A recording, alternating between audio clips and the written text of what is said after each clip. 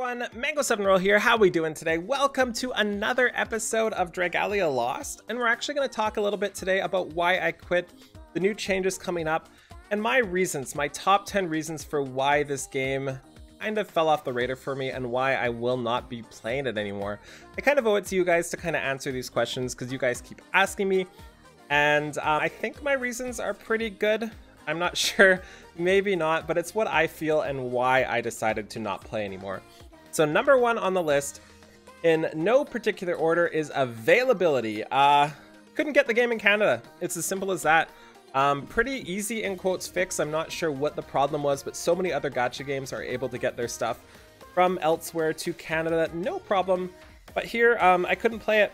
If I wanted to play it, I had to log into another app store and log out and do all these shenanigans, download the game, log back into my old account. It was just atrocious and I did not enjoy doing it. And it got to the point where I would have to do it on like 3 different devices, and it was just frustrating and one of those things that should have been fixed way earlier than it was. So number 2 on the list, just like number 1, ties in together, is emulators. Emulators were the savior of this game for me. They kept the availability a non-existent factor because I didn't care anymore, because I was playing on my computer. It kept streaming amazing because it was so much more pleasant to play with you guys on an emulator. It was so much more visually appealing. It was better for videos. It was better for everything. It also made it so I could play on a controller, which makes this game infinitely better. Like actual, literal, infinitely better of a game on a controller versus using your fingers. You don't have to put your stupid finger over the screen so you can't see anything. You don't have to do anything ridiculous like that. You just play on a controller and it feels like an actual game. And the fact that it is not available to play on like the Switch or something like that just infuriates me, because I know there's a reason for them not to do it. And I know they're just blocking us from doing it for no reason whatsoever. Because maybe it's coming out on Switch in the future and they want us to buy that. It just makes me mad that they took that from me, because once you have controllers and once you play with controllers, you can't take it away from us. It just makes the game so much worse. And yeah, those are kind of the 2 main factors, I think. Like, those are the ones that actually pushed me over the edge where I couldn't play anymore because they just wouldn't let me, if that makes sense. But let's get over some gameplay style things now and talk about why those stopped me too. Number 3 is the all-expected worm prints. And there are so much wrong with worm prints, and yes, I know they're fixed in quotes now, but it's too late. You can't have something so obviously wrong for 7 months or a year, I don't know how long the game's been out, and then be like, hey guys, I understand you don't like worm prints. Since we're not making as much money, we're gonna fix them. And we listen to the community. Yay, you can't do that. It doesn't work like that for me. It's not going to trick me. It's too late. And, you know, I'm okay with worm prints in a game. I'm okay with craft essences, artifacts, and stuff like that. But I'm not okay with a couple things. One of them is when they break your pity rate. And another is when they are freaking useless and don't really offer any sort of impact on your game. Like, it literally did not matter which artifact I ever had on except for the event ones. And I honestly never paid attention to which ones I was using. I don't even know what half of them do because it literally just didn't matter. So the part that pushed me over the edge were some of the limited banners where they would put like 2 just completely useless limited worm prints on these banners, like so bad that they just, you could never even fathom a place you would use them. And not only did they take the place of like a limited character or dragon you could have gotten, but they also broke your pity rate. And it was just one of those things, like I cannot believe you've done this. Like, I actually like can't believe you've done this. And it's just so obviously like money grabbing style of thing for me that it just really hit me the wrong way. So I could talk forever about what I hate about worm prints and why I think worm prints are terrible, but we're gonna go on to the next one. And the next one is another reason that summoning felt bad, and that's duplicates.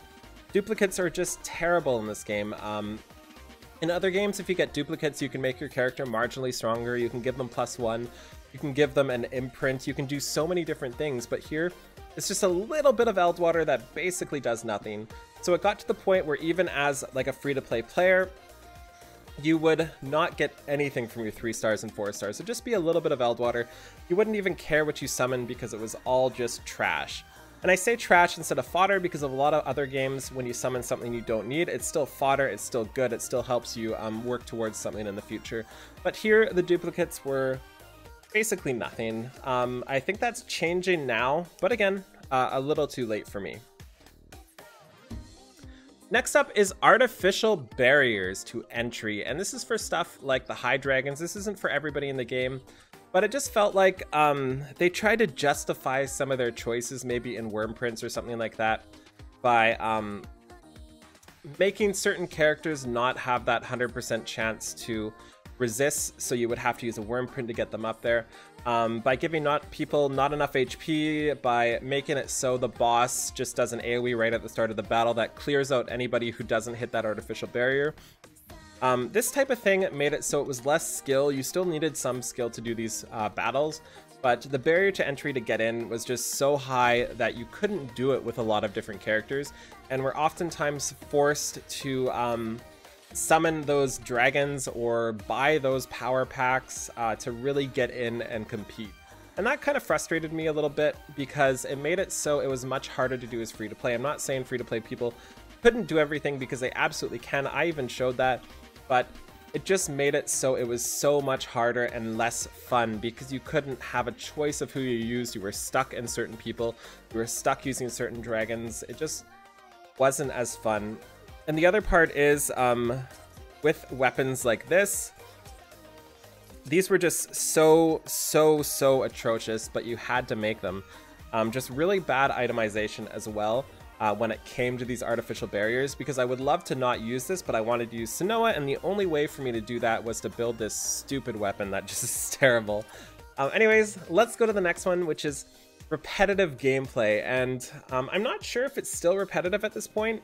It looks like it. I haven't played the game actively for a bit, but it definitely looks like it's exactly the same as before, where they just alternate between events here and there.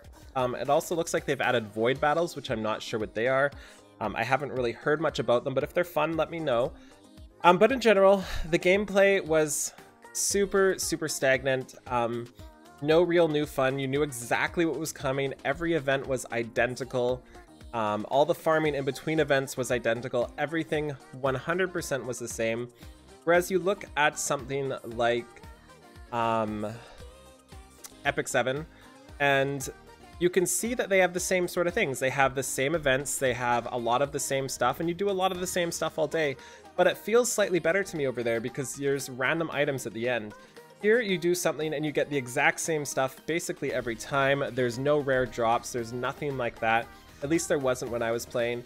So that makes the repetitive gameplay much worse. If you're going to have repetitive gameplay, you really need to have something to support that gameplay to make it exciting. Whether that's like rare spawns, rare drops, whether it's rewards for doing it X amount of times, you need to make that repetitive gameplay much better. Next up is kind of one that just kind of bothered me specifically. A lot of people aren't going to experience this, but the next one is infinite bugs. And I had so many bugs dealing with High Migrosormer, and the amount of time I spent wiping because of it is just infuriating. Like, I lost literal days of gameplay and kills because they would just bug out and we'd die, and next patch they would fix it, and then they break something else. The next patch they would fix it and they'd bring back the old bug. So it just made my experience of the endgame so much less fun. It also made it harder to do melee a lot of times. It also kind of pigeonholed again what you had to use. This is kind of just a personal thing. I'm sure a lot of people didn't experience this, but just with the timing when I was actually working on HMS and stuff like that, it really hurt my experience and enjoyment of the game. And the next one is kind of petty of me, I guess, maybe, but it's no daily summon. Like, how do you not have a daily summon in a gacha game? How do you charge me for a daily summon? That's just ridiculous to me. Like, you seriously have to charge me 30 Diamantium for a daily summon? Like, that is just so ridiculous. And it doesn't make sense to me. Because if you give a gacha game a daily summon, people are going to log in every day and they're going to do that daily summon, and then they might get a 5-star, and then they might start using that 5-star, and then they might start playing again. But without a daily summon, I'm not even going to log in when a game is not really interesting to me at the time. So it just doesn't make sense to me. Like, how do you go about charging us for a daily summon? I'm not sure. Not sure what to say about that, to be honest, but it really bugged me that they had to charge us Diamantium for the daily summon. Next up is just the difficulty of the game. One of my favorite parts of this game was when we were carrying people through the first raid. I had so much fun and it was a blast, and you had to be like somewhat skilled. And then it got to the point where everything got slightly easier and easier and easier, and the game just got too easy at that point. And anything that was hard, in quotes, was artificially hard, like we talked about, like the Heimerdinger Sormer initial hit and everything like that. There was nothing that was actually skill related, I guess, which is weird because this feels like a game that would be related to skill a lot of times. So that's just something personally that bothered me. I'm not sure if that bothers the average amount of people, but I just know that I had more fun when things were slightly harder. And the final one for me is pay to win packs. And this is obviously a contested subject with me because I've released videos about this in the past and a lot of people disagree with me that these are pay to win packs. But I really don't like, where are they here? I really don't like these packs. Specifically the ones that really bothered me were the weapon unbinds. These were things you actually legitimately could not get in game until you bought these packs. And you could buy them once a month. And it got to the point where anybody who was buying these monthly had such an easier time, not even an easier time, but oftentimes like they could enter the dungeon and I couldn't without buying these packs. And that really frustrated me. The Unbind pack, Dragons, and Wormprints were kind of okay to me because that's just kind of RNG. Like you could have bought summons and got more anyway. But weapons, you literally could not get them in game. Like I could farm for 24 hours a day for like a month and not get that. So that's just kind of like a nail in the coffin for me. I know I might be somewhat hypocritical about this with stuff like Molagora and such, but this is so much difference because this kind of gated your content. Like you had to buy these to participate in content, at least at the start of the game. And that really rubbed me the wrong way. And I think it rubbed a lot of people the wrong way. So that's the main thing there, is just those weapon packs. The rest were okay, to be honest. Like, I'm okay with the Wormprint and Dragons part. Just the weapon one really bothered me. I'm not sure if they fixed that yet or if it even matters anymore, but I know back at the start of the game it absolutely did. So yeah, that's about it. I have some summons left. I'll be summoning whenever we get that Fire Emblem collab because I like the character still. But I'm not sure what else to say, and I figured I owed it to you guys to kind of talk about the game and talk about why I'm no longer playing it. And keep in mind, I think this game was beautifully done. The music was great, the gameplay was great, but it was not long lasting for me. So that's about it. Thank you so much for watching. Feel free to like, comment, subscribe as always. I am sorry for hating on your game if you hate it or if you love this game, but I've got to be honest, so I've got to do what I've got to do. So have a wonderful day. Bye, everybody.